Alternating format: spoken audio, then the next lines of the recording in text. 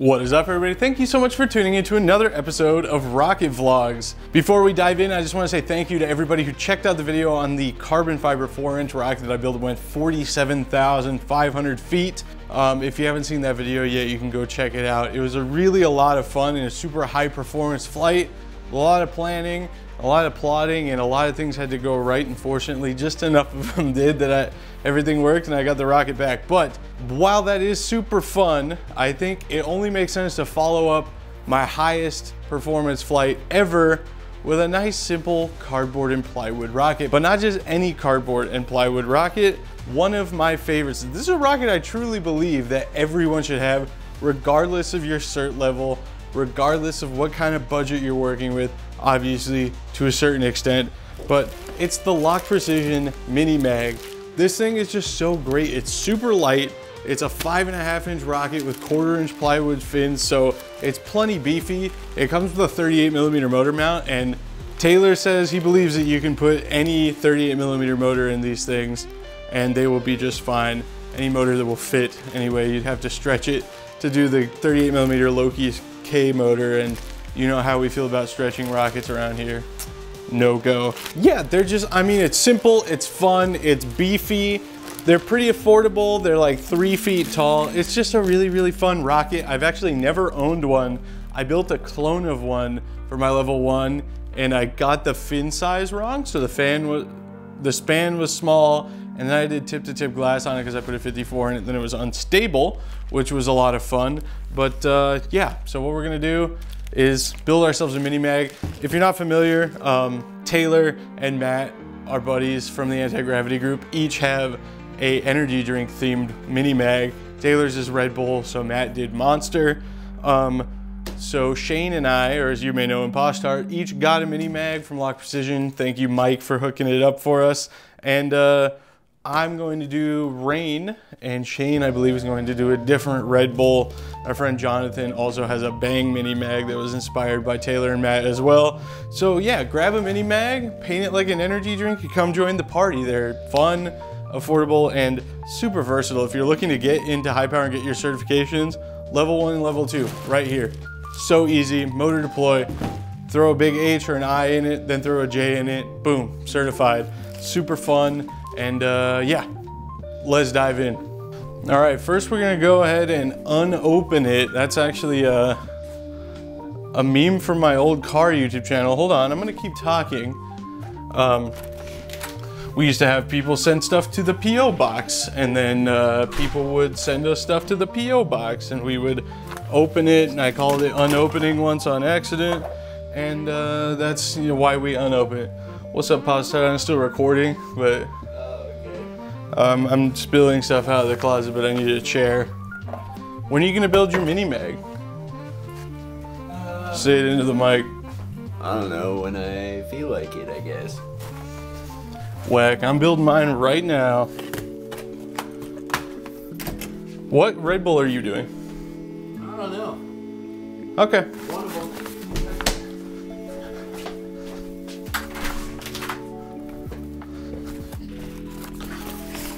Sorry about all that, mate. I don't know why I put the table so close to my bandsaw. Nope. Belt sander.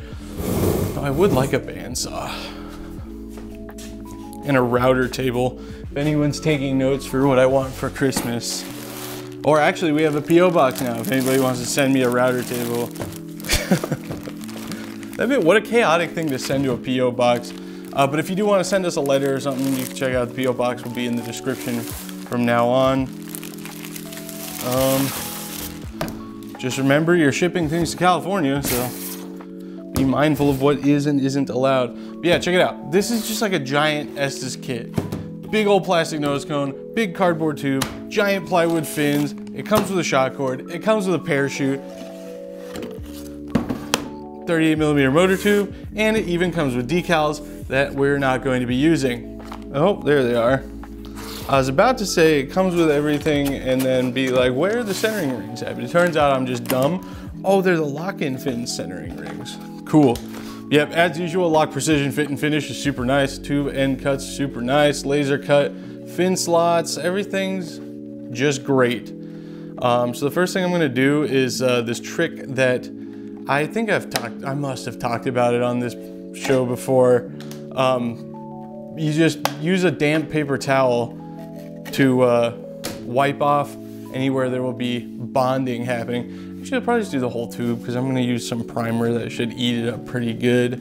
But yeah, you just use a moist paper towel and it takes the glassine layer, or glossine, I can't remember, I think it's glassine. It's the shiny stuff that epoxy doesn't love to stick to. We're gonna do that to the motor tube. We're gonna sand the centering rings, and I'm actually probably gonna go grab a different eye bolt because I don't love that open one, and I know I have some lifting eyes. So we'll grab one of those, and yeah, I'm gonna do the whole 9. We're gonna do the mirror clip retainers. We're building this thing 100% stock. It's gonna be nice and easy, quick build. It's probably gonna take maybe an hour. We're gonna use 5-minute hobby epoxy, and we're just gonna build ourselves a rocket. One thing I should note, mini mags fly a little bit better if you just put a tiny bit of nose weight in them. So that's what I am going to do here. They fly pretty good. They just like to, on the shorter motors or not as hard hitting motors, without a little bit of nose weight, they get a little bit squirrely sometimes. So we're just trying to avoid that as best we can. I'm gonna go get a damp paper towel, and yeah, I'm gonna do that. All right, check me out. Here's what we were talking about. Just a damp paper towel. You don't want it like dripping, but just enough wet, and you're basically sanding it, but with a wet paper towel, and it gets really sticky for a second, and then just like that, it's not shiny anymore, and it's ready for glue. Too easy.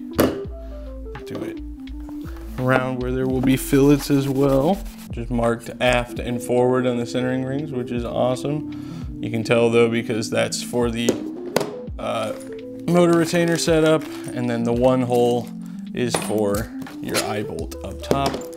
And again, let me go check the inventory. All right, a little sandpaper action.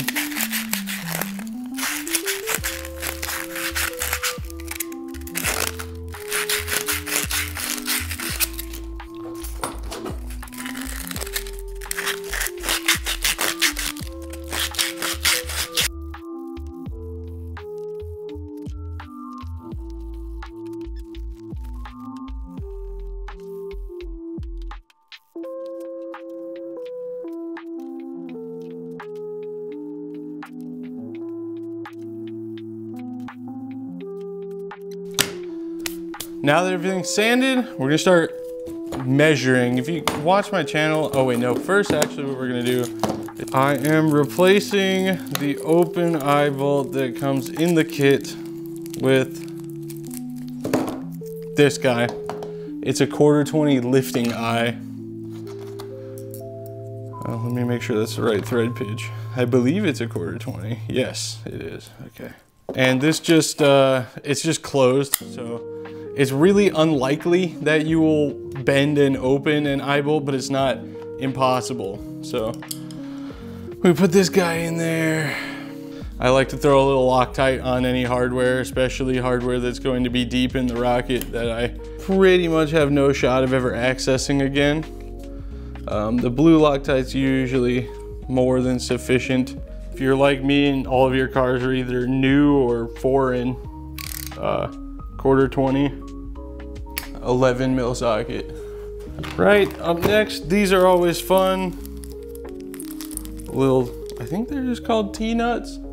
The backing nuts for our retention system. Putting the word aft on the inside. These ones are small enough, I think a rubber mallet should do the job. If you're not on a plastic table, I'm gonna do these on my workbench.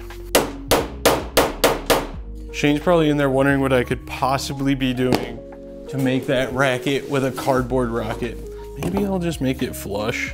That makes it easier. I'm not worried about the thrust being a problem and pushing through the rocket or anything. So if you overhang it a little bit, you get a chance to do a fillet. I also thought about leaving it 1/2 inch overhang just so I could, you know, put a aero pack on there at some point, but I don't think I need to. It's kind of in the spirit of the Jeep Rock. See, these are the spur of the moment decisions I make all the time.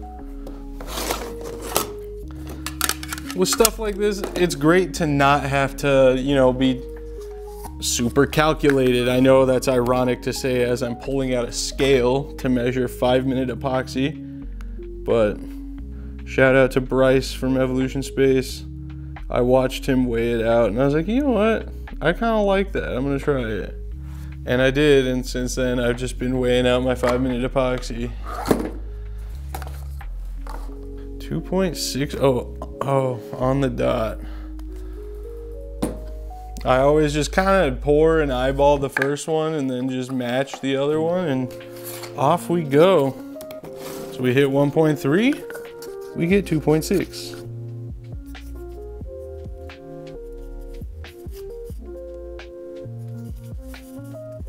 Trying not to get it super far down on the motor tube, but that's why I wanted to put that fin in and check it out. You do have a little bit of glue clearance. Still. Okay, I always like, when I do a flush ring like this, I just like to put it on some plastic like this. Although usually I prefer it sitting a little flatter than that, but you know, we'll take what we can get here. It should be okay. We have a good amount of extra epoxy, so I'm just gonna kind of do a little fillet around where the fins don't go. Because why not? We're here and we got extra epoxy. Ooh, the big tongue depressor is not the play here. We might just have to go to the finger. I hate the finger in the epoxy, but sometimes it's just what you gotta do.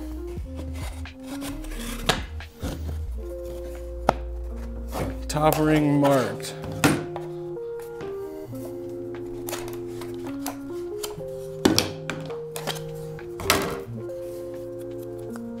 We still want to be careful here because we don't want to get any epoxy where the fins are going to go. So I'm going to try to keep it as close to the line as possible, which is a little bit difficult with the big giant popsicle stick, but it's okay. We'll make do. Stay up there. Okay, give it a good turn. Now this is important with the lock-in fin stuff. You really, no, stop it. You really want to make sure those fin slots are well aligned. My issue here is that I did get some epoxy. I don't want to glue this fin in, but I do want to use it as a reference. Fits right in the bottom, perfect. Okay. Use all the fins just to line things up here. Didn't feel like staying in your little slot there, huh? Oh, this is a nightmare. Don't do this. Just measure like a normal person. I mean, we got there eventually, but at what cost, you know? Do not forget to tie your shock cord. Man, oh man. Oh. Wow, look, it's got loops. Okay, I'm gonna get a quick link then.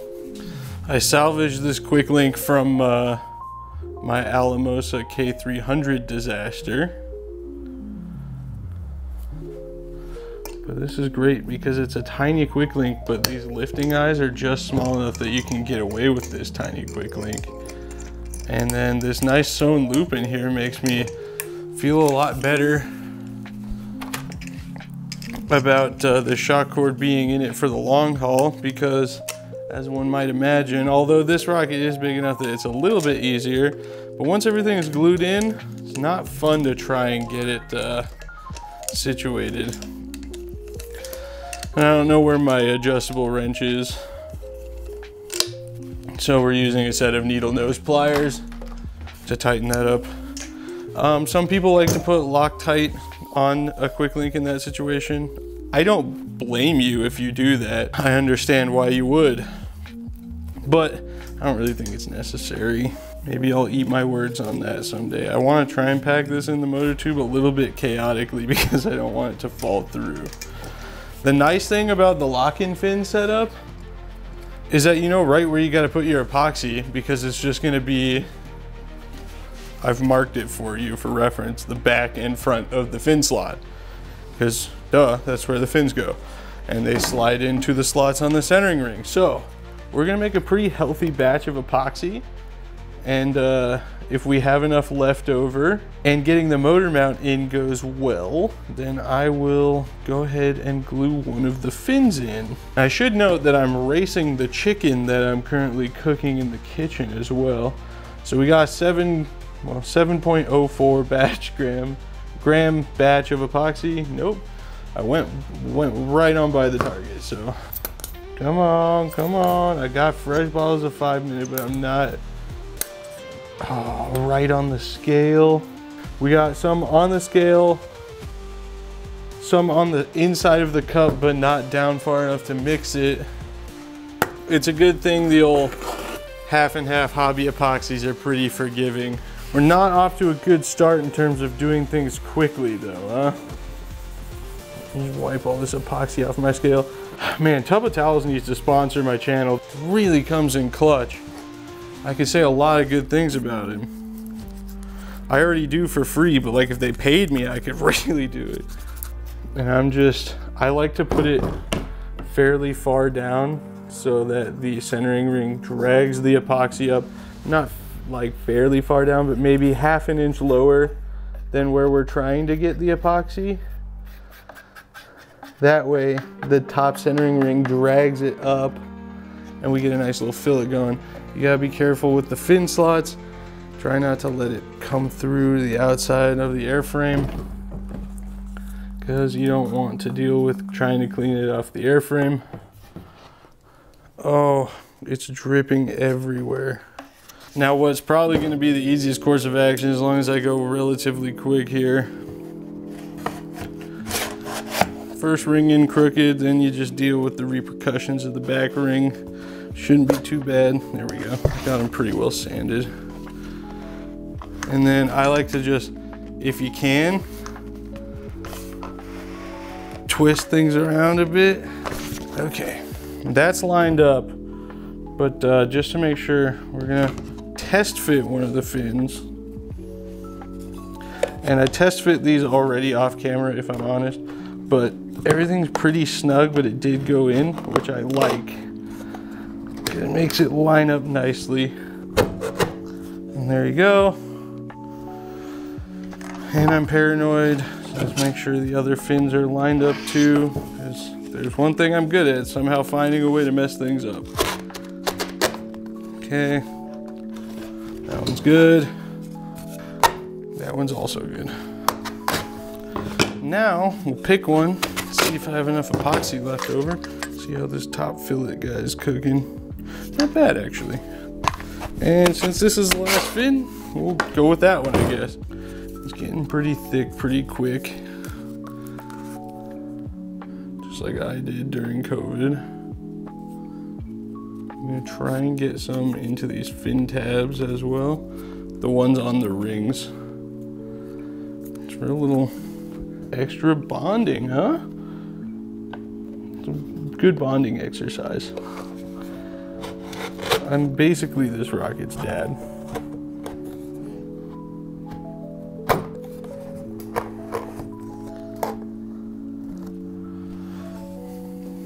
Okay, let me grab the tub of towels. We don't want fillets there yet. And then honestly, I'm probably just gonna come back and do the next two fins at the same time, because the lock-in fin thing makes it so nice.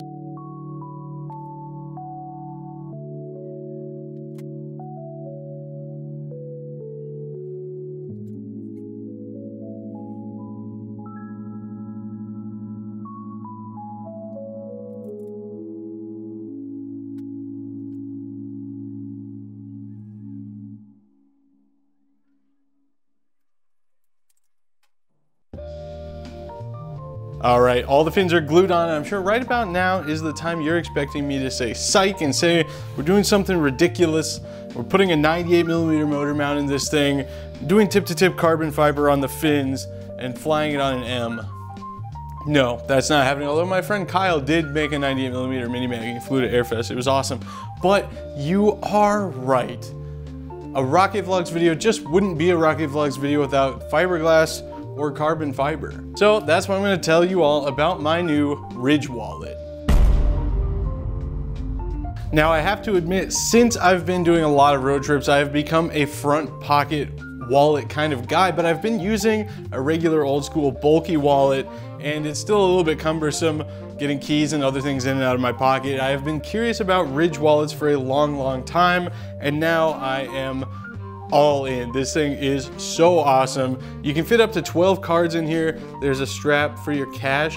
There's other attachments like a quick draw so you can put your ID on one side, and even an AirTag attachment so you can track it with your iPhone. And of course, when I talked to Ridge about doing this partnership, I asked him for the carbon fiber one. It's so sick, but if carbon fiber is not your thing, they have leather, over 50 different color options in total. The really cool thing about the Ridge wallet is everything is just super easy access, right? There's all your cards, all your cash is right there if you have any, which I don't, nobody's surprised by that. It's also great because it's RFID blocking, so people walking by cannot just skim your card numbers, and that legitimately has happened to me before. I was out of town, somebody had skimmed my card number and used a clone of my card to entirely drain my bank account at a Walmart. But it wouldn't have happened if I had the RFID blocking Ridge wallet.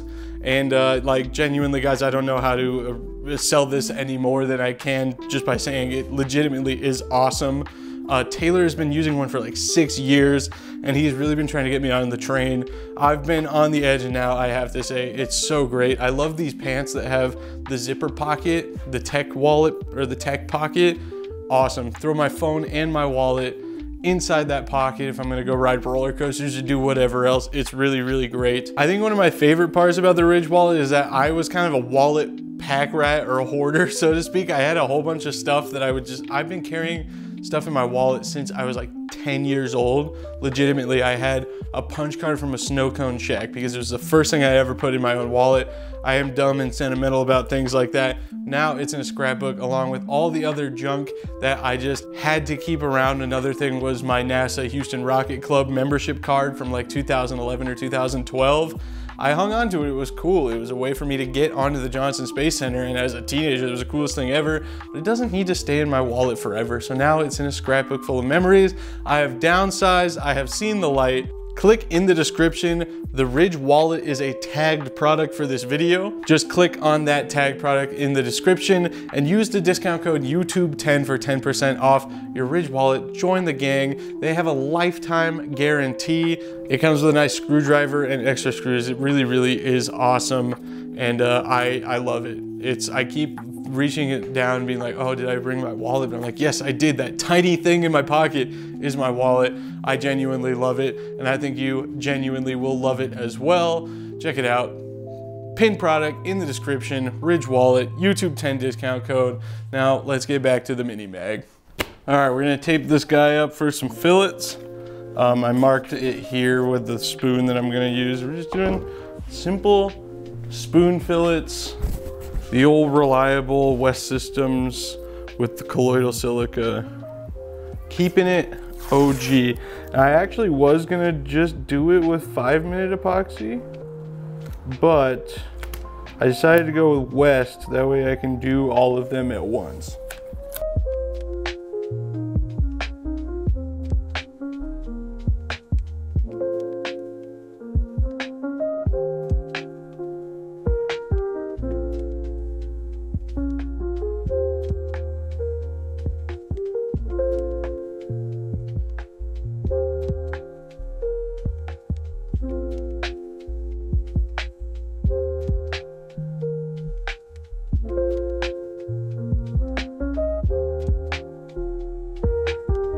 We started flash curing there a little bit, but it's all right. We're gonna pull the tape off. It started getting real hot, but we still beat it, so call it a win.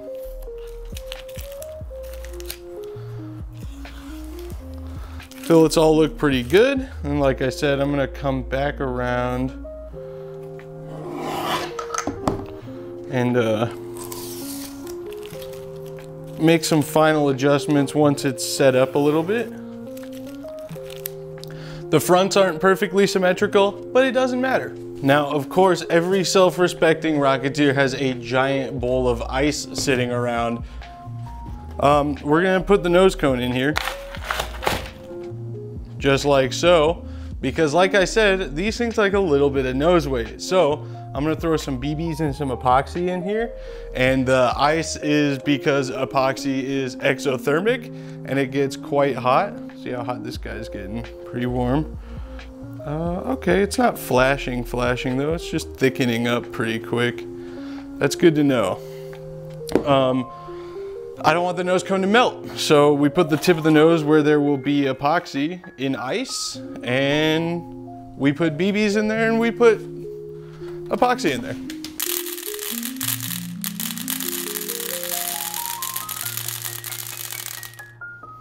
Let's see how much epoxy how much this fills in the space we need it to, because if we need more epoxy in there to cover the BBs, it'll be close. The beautiful thing about these plastic nose cones is you can get the nose weight all the way in the tip. It's as far forward as you could possibly get it. Okay, this is gonna be a sort of a delicate operation. Let's see if I can handle it.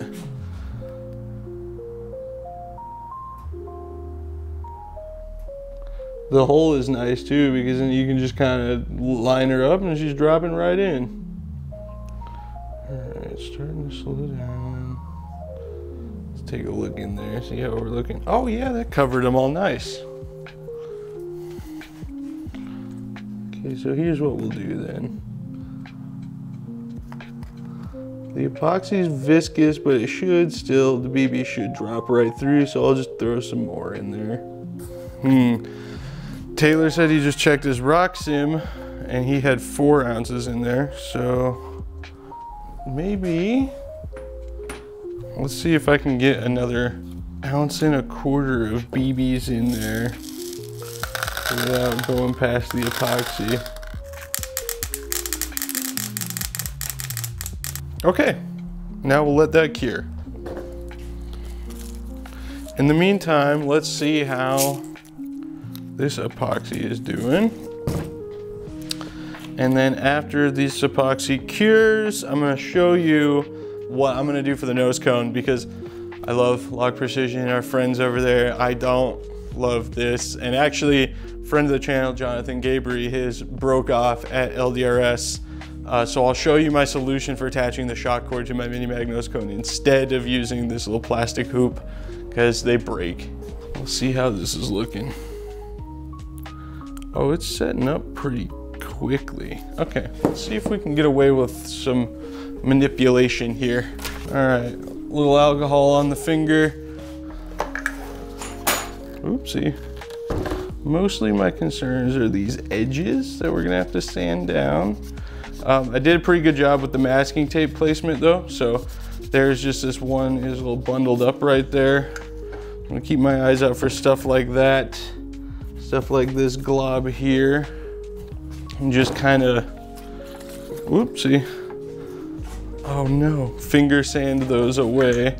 Like this too, you can maybe kind of see it, I don't know. I just spread it out a little bit because I didn't want the epoxy to flash cure with it super thick. So this is what I'll do if I have any epoxy on the rocket anywhere. Like there as well. I'll just carefully pull it out, use the alcohol to spread it so thin that we'll be able to just hit it with some sandpaper real quick and it won't be a problem anymore. Obviously with a cardboard tube, you want to be careful with how wet you're getting things, which you can see that I'm a little bit reckless. Okay, so now, did just a little bit of alcohol on the fingers and very, very gently, I'm dragging the leading edges, smoothing them out.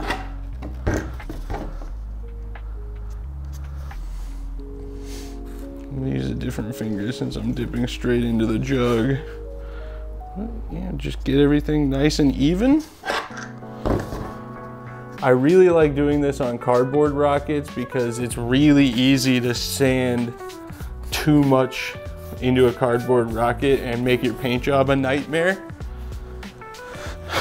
If you have like uneven fillets, you can do this whole process and just kind of like drag your finger along the fillet like that and smooth everything out. The important thing is not to panic, right?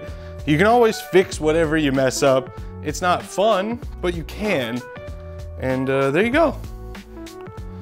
Now those fillets are as good as I need them to be. And there's a couple little problem areas on some of them here. Grab a big Blvd. That's what I call them when I'm not talking to YouTube. When I talk like a child. Big Blvd. Put a big hole here.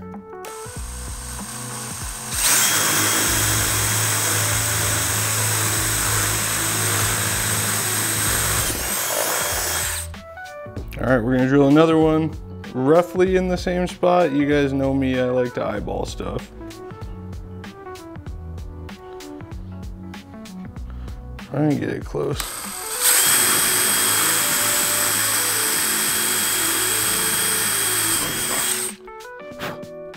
Close enough. Now we're gonna take this dowel, feed it through there.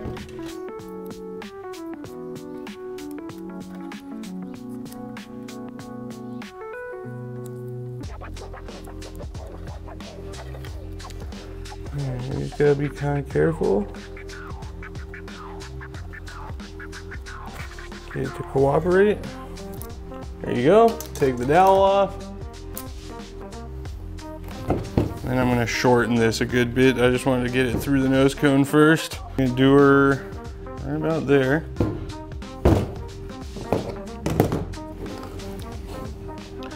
Yeah, there's a good idea. Punch the camera in. That always works out great for me.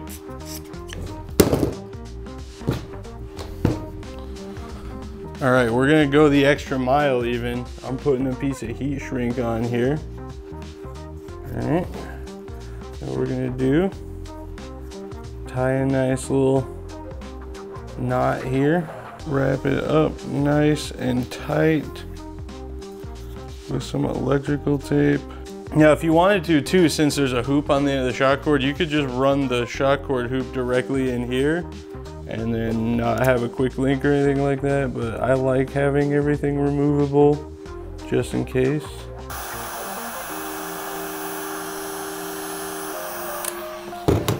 Okay, and then I just pull her inside. Boom, there you go. Now use that to attach your shock cord to, instead of that plastic eye that scares me a little. Ooh, this nylon's interesting. It's kind of beefy. Oh, does this have a spill hole? It does have a spill hole. A lot of precision, getting some engineering done over there. I'm just gonna put the nose cone or the parachute right on the nose cone quick link. Have it nice and high up at the top there. Get that on there.